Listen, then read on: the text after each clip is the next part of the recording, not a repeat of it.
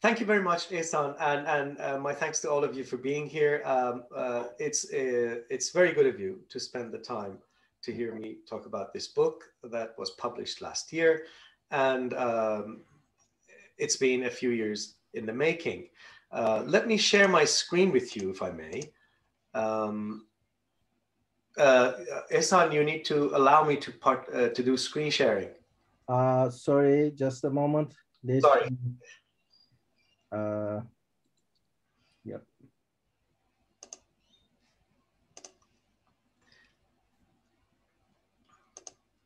Yeah, can you try now?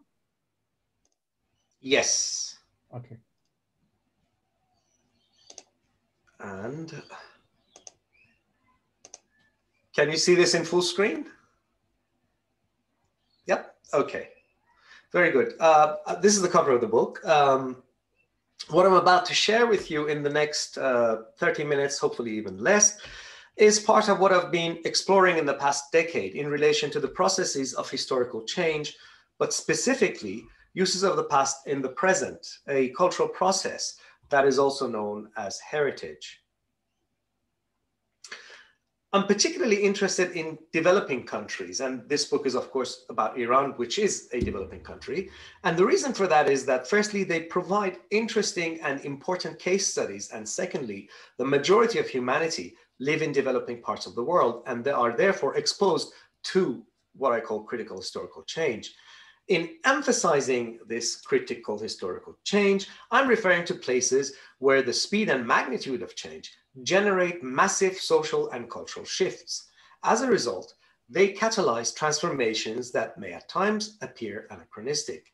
The anachronism is most apparent when real or imagined conceptions of the past and its traditions are invoked in various forms, explicitly or otherwise, to render the present legible, while responding to identity concerns. These two pictures that you can see, and the presentation will deal with these two. On the left is a scene from 1978-79 revolution. So this is 1978.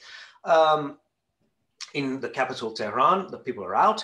The other one is 1963, the so-called White Revolution, which was a massive suite of reforms produced by then King of Iran, the Shah, about land reforms and the rest of it, which I'll get to. So all of these created those critical changes in every aspect of society. Here, Iran is an interesting case in point, where in the latter part of the 20th century, rapid development and serious concerns for identity were concurrently on the march. It was along that march that the Islamic Revolution of 1979 exploded into the scene with a powerful identitarian agenda and promoted historical change of its own kind. This is why Iran is an excellent example. It has been a developmental context undergoing socio-cultural change, and the magnitude of that change and its effects are perceivable within the intergenerational and generational memories. In fact, the upheaval of 1979 occurred following an unprecedented wave of sustained economic growth, which, as you can see here from 1960 to 1980, you can see how GDP has been growing rapidly. Compared to, this is Korea, this is South Korea, of course. You can see that it was way ahead of South Korea at the time. Now, the reason I put South Korea is that most of the people who lament the revolution, or even those who don't perhaps, they say that we could have been or we should become as good as Japan or South Korea. Here's the example that how it was. Although this sustained economic growth had peaked with the oil boom early in that decade, the growth was also fueled by economic management and planning cycles devised by state apparatuses since the previous decade. So that is the 1960s. It was also preceded by the White Revolution, the state-driven reform measures that I mentioned that were put to a symbolic referendum in 1963. You might be interested to know, under pressure by the American administration. I think it was Kennedy at the time. And they did that because they wanted to have a kind of a semblance of democracy in Iran. So I think a very large percentage voted yes, naturally. Together, These formed a massive suite of socioeconomic and cultural reform programs. Mind you, when I said semblance of democracy, it was positive programs anyway, but from top imposed, if you will.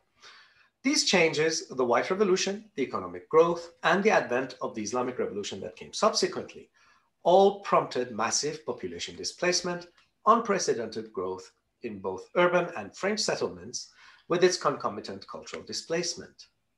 Displacement and urbanization raised demands for infrastructure and housing. Ideally, the latter, that is infrastructure and housing, would be such that it could mitigate and facilitate transitioning from the village lifestyle and its mode of production, which was essentially pastoralist or agriculture, to a lifestyle more suited to cities and industrial compounds, such as company towns. And this was, plenty of company towns were produced during this period. It was also about a class shift. Of course, when your mode of production changes, there is a class shift too, but that's not the concern of my book or this presentation at this point. What I described just now is, with some variations, well known in other contexts. It points to the inextricable, but at times neglected, link between culture and development. I've tried to show this in the diagram that you see here. In simple terms, under capitalist models of growth, and Iran was no doubt one of those, and it still is if you consider ignore the zero growth that it's had for the past few years, development was induced by a set of pragmatic, technocratic, and policy-oriented concerns and programs. In developmental contexts such as Iran, this was heavily geared toward modernization plans, which initially at least subscribed to Western precepts. The result was an inevitable cultural change, and with it, various forms of nostalgia at multiple levels within the society. Here I'm drawing attention to the cultural work that development does, that this cultural work has memory-related components, especially at the collective level, and it engages perceptions and conceptions of the past. As we shall see, it is through this that development relates to culture, and via that to heritage. So that's what I'm trying to show in this kind of complex loop of relationships that you can see on the screen right now, that how these triad of policy-oriented technocratic stuff relates to development and modernization, which induces cultural change, but it's also related to traditional culture, and so therefore it circulates around. In Iran, one could trace this relationship to the early decades of the 20th century. Although the formative period for this process and the concomitant concerns for identity and tradition was between the 1960s, when the economic plans begin to yield results, and 1980, with its repercussions in some areas apparent until the 2000s. As I alluded in an earlier slide, this is a period in which we witness two revolutions: the White Revolution of the Pahlavis in 1963 and the Islamic Revolution of 1979. And you can see there's a lot that's happening in between here in this time period, compressed. There is a logical step from recognizing the development culture relationship to positing, sorry, that wasn't me, to positing the triad or nexus of development, built environment, heritage, which I'm portraying here. And here I'm speaking to this particular nexus. But how do we characterize culture and development in such a context? I suggest, following anthropologist Anna Singh, excuse me, that culture is highly malleable and constantly reproduced. It is made through various encounters at different scales. Development is a globalizing and universalizing project which manifests differently and unpredictably in different contexts. This variation in manifestation is indeed the product of its universalizing qualities. This process of a universal engaging in particular contexts resulting in diverse outcomes, Singh identifies as friction. Now, what does this mean? Broadly, it means that universalizing projects result in particular unpredictable outcomes in various localities. So there is no such thing what I'm pointing out following Singh here is that it's not resistance that's happening. It's a different process that's going on here. There is a specific temporal aspect too. As development unfolds in place, it also prompts temporal displacements, followed by a renewed assessment of the past and its traditions. So when you're displaced, you look back, you reassess things. An important byproduct of this process is heritage, which, as I mentioned, means the use of the past, real or imagined, for the purposes of the present and as a roadmap to possible futures. Thus understood, heritage is inextricably linked to historical change and development, and as such, to borrow from Singh, it is an engaged universal. That's essentially what I'm trying to show in this diagram, that how the cogs start rotating around as things are shifted. But why look at the built environment and architecture in particular, which is the topic of this book, or the driver or case of argument for this book?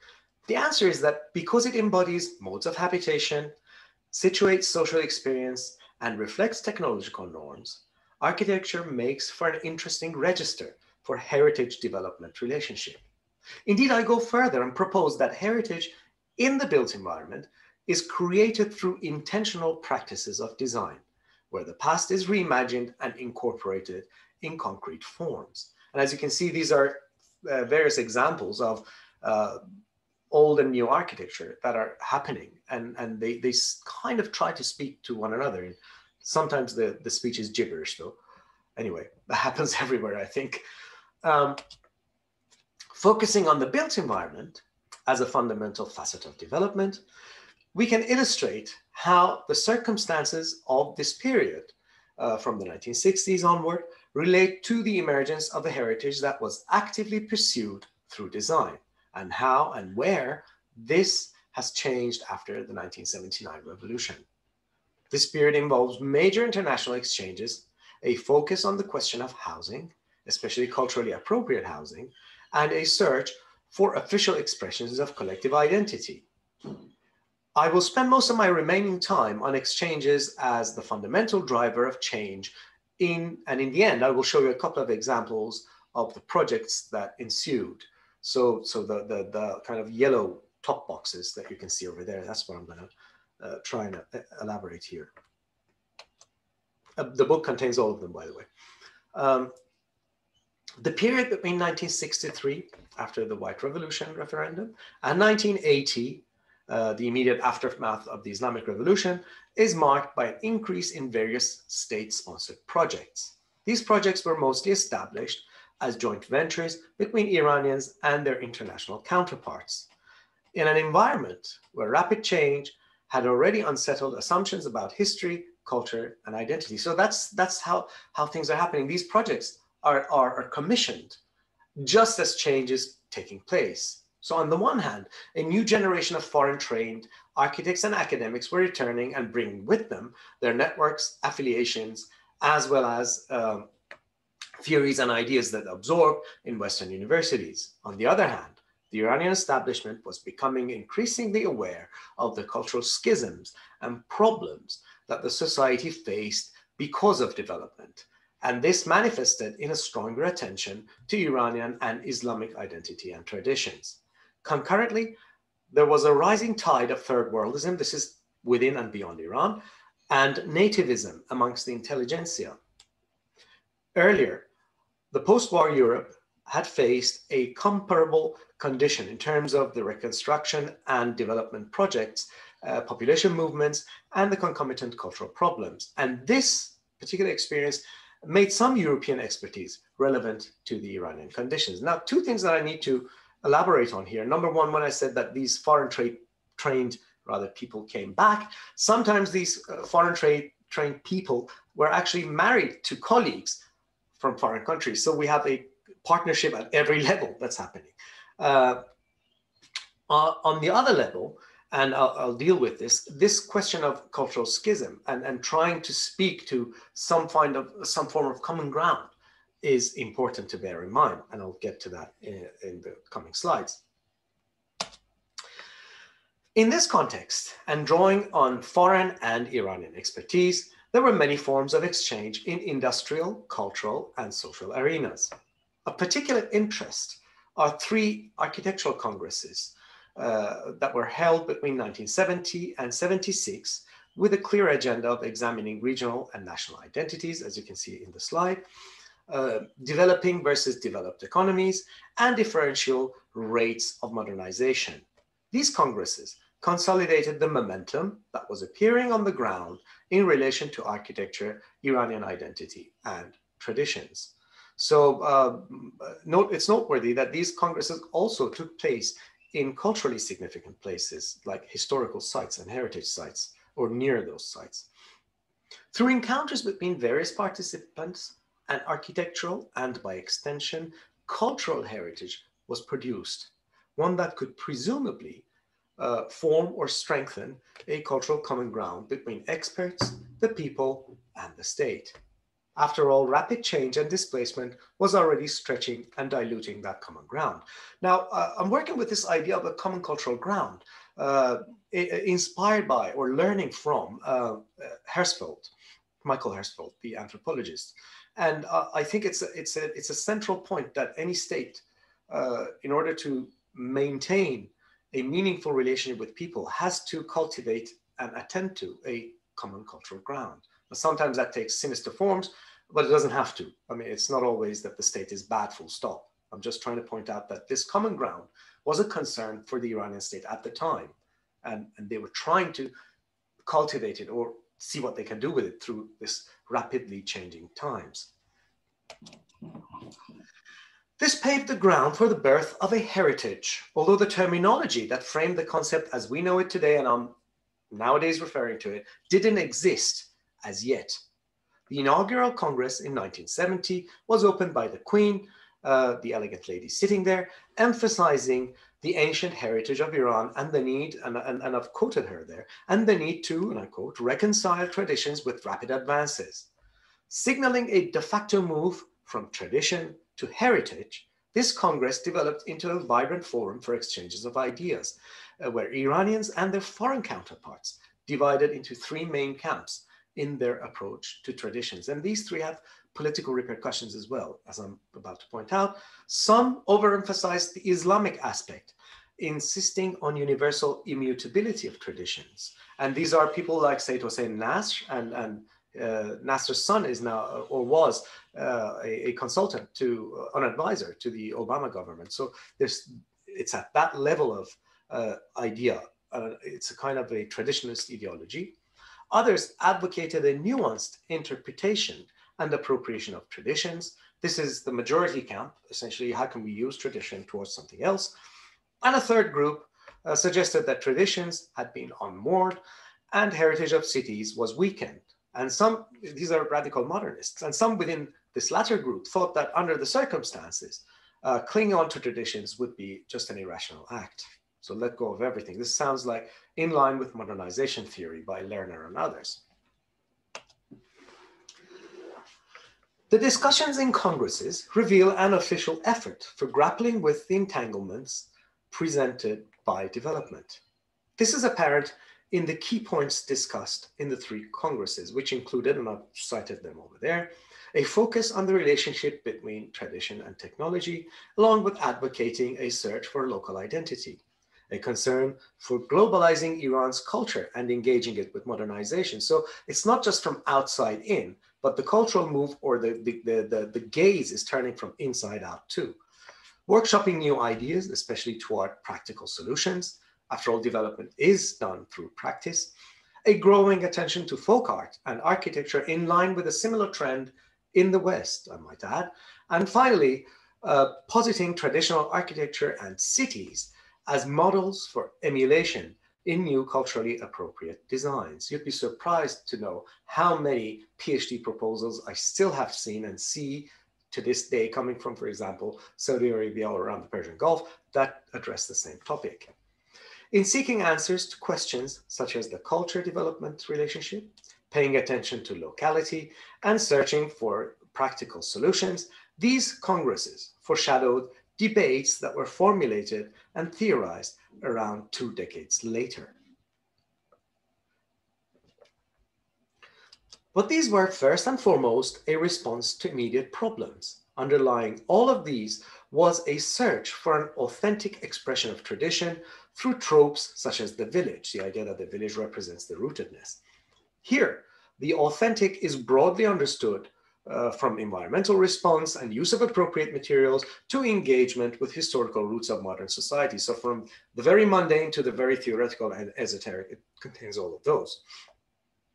Iranians mostly dismissed earlier modernist projects and programs in favor of a romantic, nostalgic turn to the vernacular. This was in part a nationalist project attempting to find organic roots for civilizational claims within and beyond Iran proper. Now, just as an aside, you might be interested to know that it is around this time, 72, 73, that Edward Said has taken up a position, a visiting fellowship, Guggenheim Fellowship in the American University of Beirut. And right at this time, he's traveling to Iran and seeing Isfahan and Persepolis, the cities where these places were held as well. So the ideas of post-colonialism are beginning to kind of gel and come out at the same time. So it's in the space, in the atmosphere. In the attempt to cope with an unpredictable future, the Congresses encouraged a search for new material in the past, invoking them to inform the design of appropriate architecture through which cultural problems associated with development might be ameliorated or overcome. Through these selective reproductions of the past, an Iranian heritage was imagined and popularized through architecture. These encounters had repercussions inside Iran and abroad. Within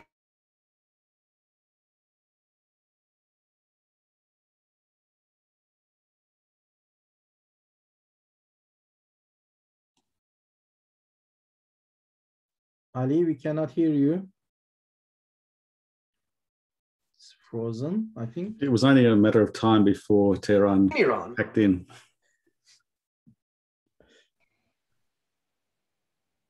Hello? Yes, we can hear you now, but your screen sharing went away. Oh, so you can't see the screen? No. Oh. We can see you, but you are not sharing the screen anymore. I promise I will share it. Here you go. I don't know what happened. Okay, yeah, it's come back. We can see. Okay, which one did you not see? Yeah. Hang on. No.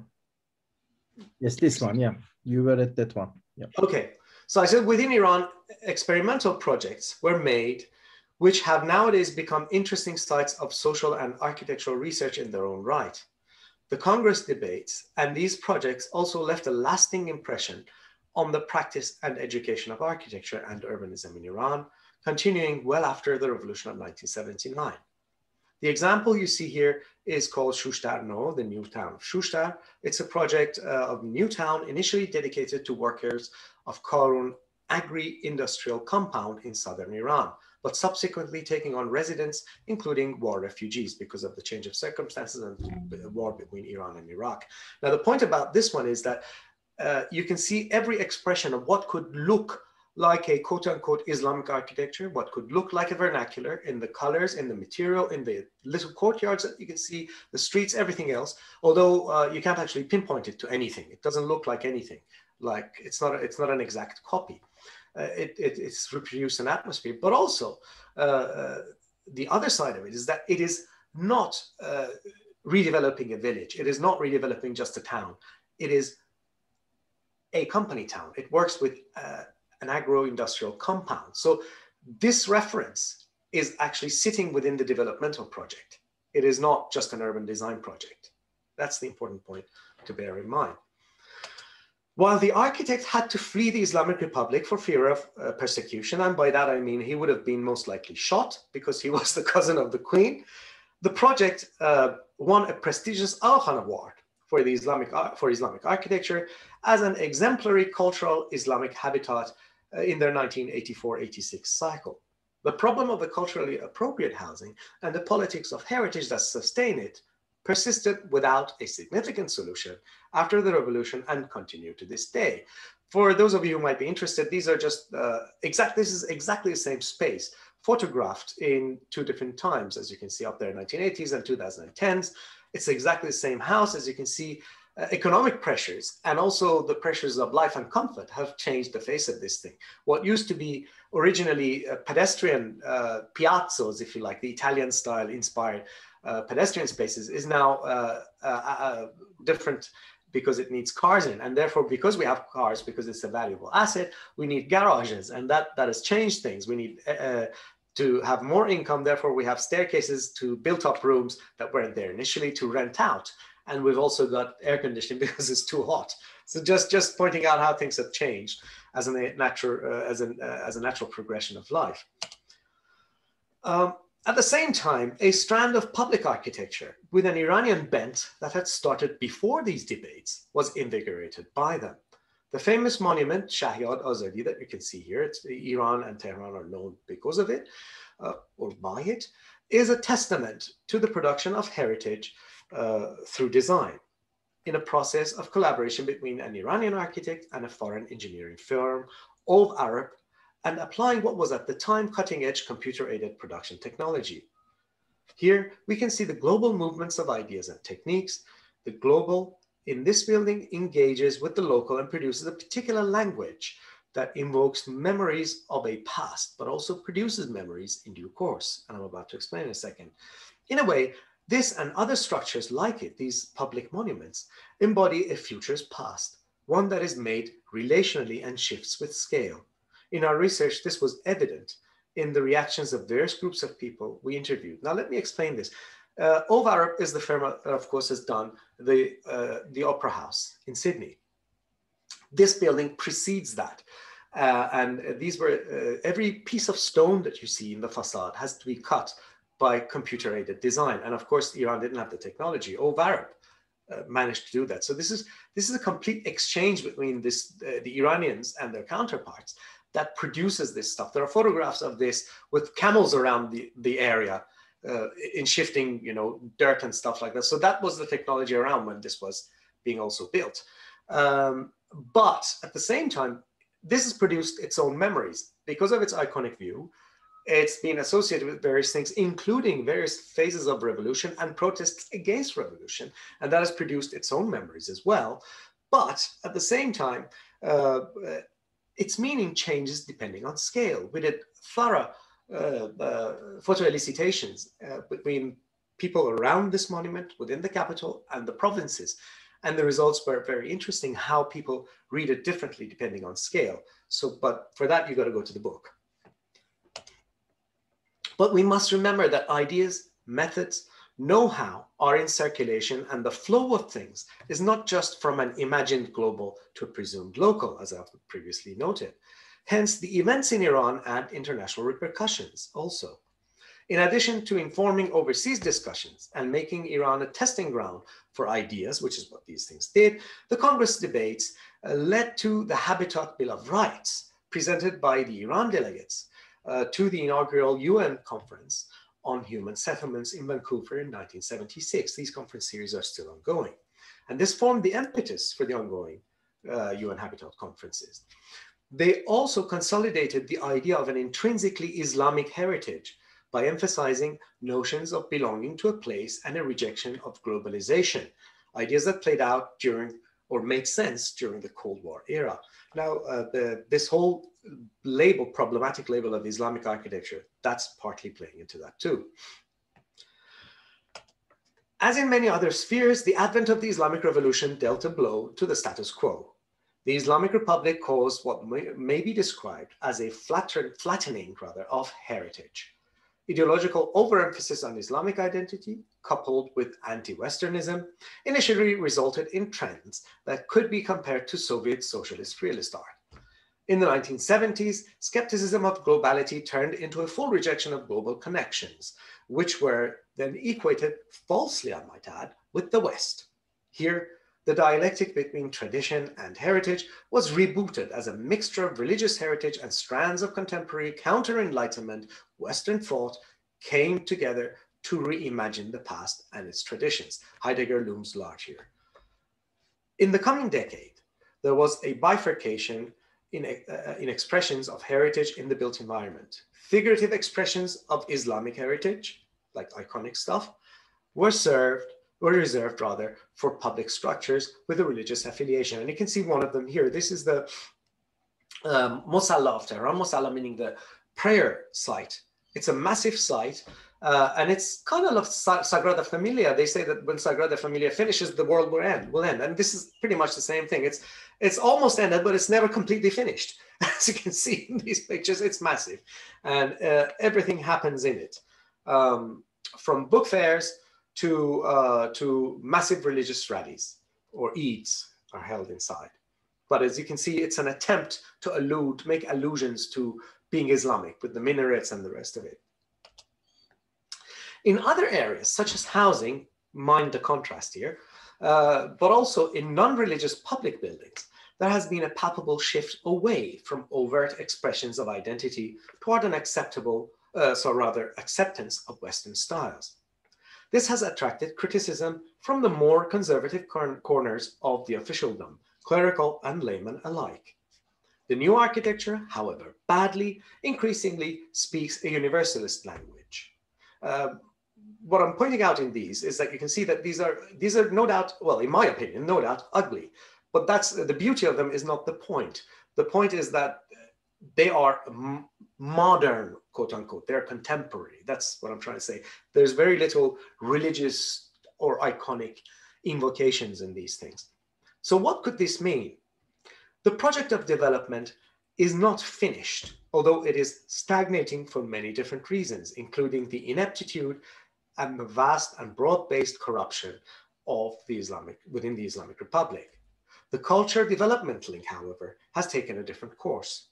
For reasons of expedience, economy, but also genuine lifestyle practices, the place of heritage and its architectural expression is now changed.